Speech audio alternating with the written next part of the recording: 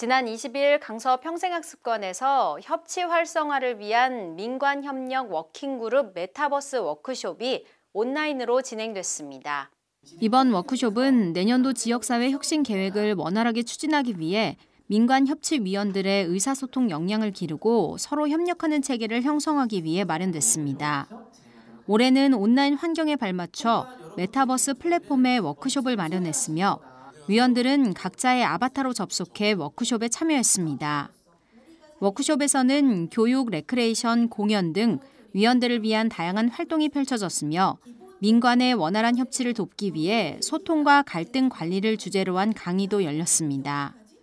또한 참여 위원들의 흥미와 친밀감을 더 끌어올리기 위해 아바타로 참여하는 퀴즈 등 가상 공간에서 즐길 수 있는 다양한 프로그램으로 꾸며져 더 알찬 워크숍이 됐습니다.